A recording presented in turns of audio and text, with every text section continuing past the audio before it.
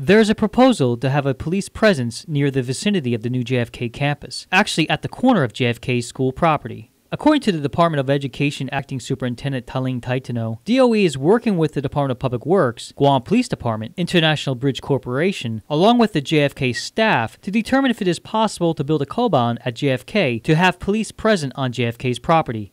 A KOBAN is a small shelter where police officers go in, do their reports, and provide visibility to the public. It's something that we're discussing.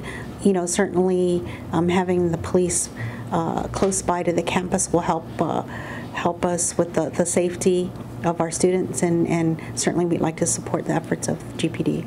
The main precinct will remain in Tumon. Taitano believes by having a police presence near the school, it will also protect the new school from vandalism. Part of the benefit would be to deter break-ins to JFK, and with their presence, I'm sure the students will think twice about some of the horseplay that might get out of control. So we think it would be a positive influence on our students. But Senator Adolfo Palacios, Chair on Public Safety and Law Enforcement, says he doesn't see the justification for that. He questions why at that location. If there's a problem, the issue is not to put police officers there. The issue is to address the problem and then cure the problem. If you're talking about potential unrest within the campus, that's internal problem to DOE. They can correct that. They have school resource officers. Why haven't they hired?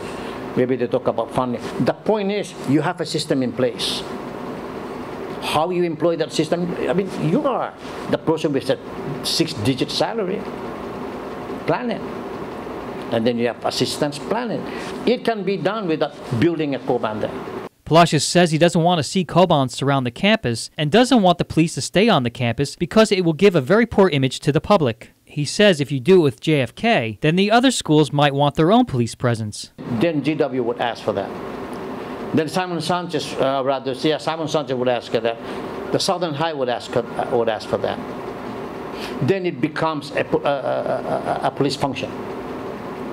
The police is already preoccupied with their basic responsibilities, providing safety out in the street. We have fatalities. If we can save a life, why don't we dedicate some resources into that?